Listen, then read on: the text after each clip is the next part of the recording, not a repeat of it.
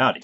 The purpose of this video is to talk about magnetic domains in ferromagnetic materials and what is the difference between soft and hard ferromagnets. Now, there was already a video that talked about the origin of magnetization, so if you haven't seen that yet, I would recommend going and viewing that.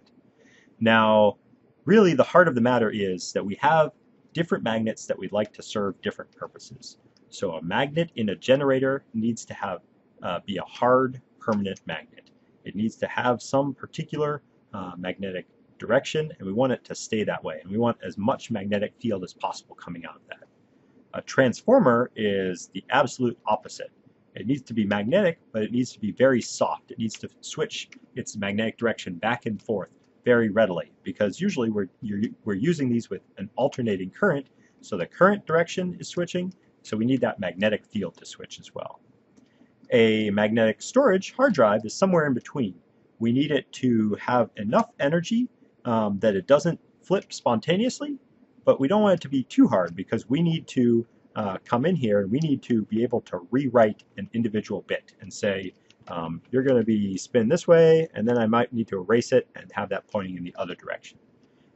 So again, in all of these cases, I'd like to be able to control something about the direction of magnetization in the system.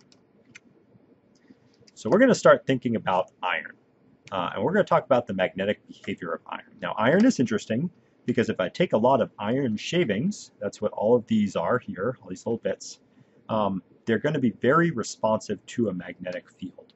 And they tend to align themselves along that magnetic field. So here I have a hard permanent magnet. So this is not iron. Not iron. And I have iron shavings. However, if I take individual iron objects, think about iron nails, for example, I don't necessarily think of them as being magnetic. They don't really seem to interact with each other very much. So there's something different about that. Now, you might think, okay, well, maybe it has something to do with the magnetic order of the individual atoms in the system. Iron is well below its Curie temperature, well below the ordering point. So all of the atoms are aligned with their neighboring atoms. So iron at room temperature is a ferromagnet. But why don't two iron nails seem to interact when I have them touch each other then? And the answer is that all of this whole iron is not necessarily pointing in the same direction. There are small regions. Within that region, all of the magnetic moments are pointing in one direction. And so this is what I call a domain. So a domain is a region within a crystal that has all of those magnetic moments aligned in some particular direction.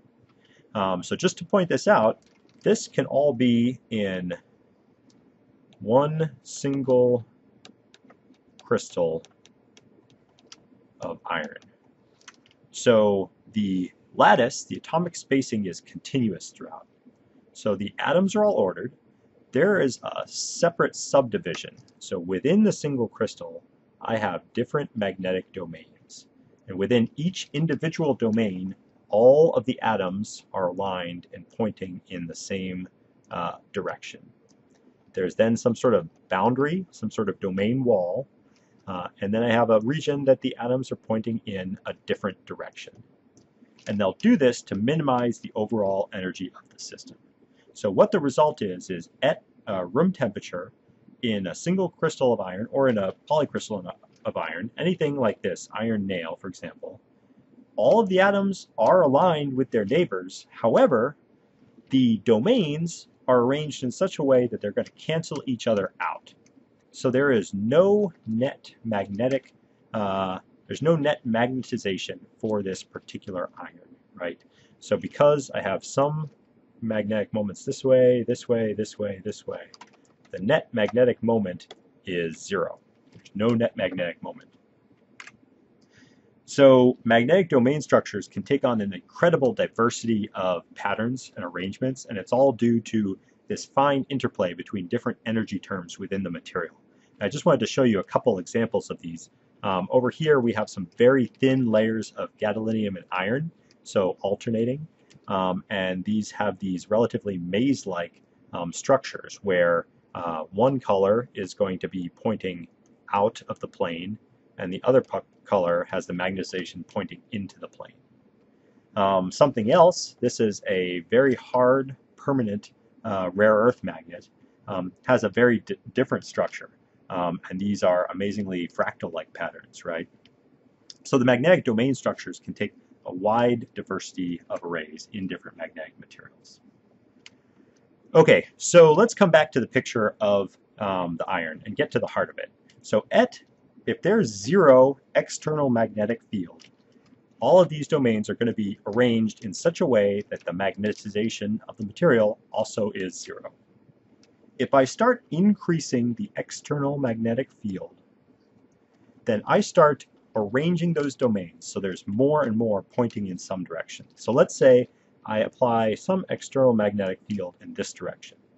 What is going to happen is that the domains that line up in that direction are going to start to grow. They're going to get a little bit bigger at the cost of the surrounding domains.